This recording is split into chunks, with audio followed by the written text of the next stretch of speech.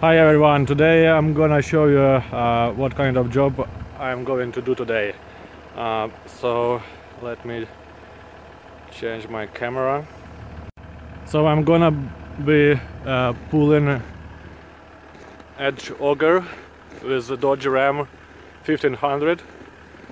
I already secured auger. Here is it nicely secured with a bolt. I have a pin in my hitch. Dry wheels are secured with a chain. So ignition off. Everything looks good. Tires good.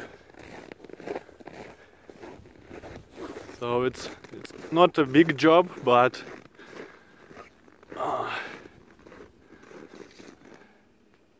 and then tomorrow I'm gonna show you how I will pull that thing.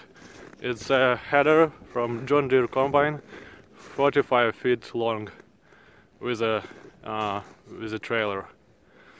But it will be tomorrow.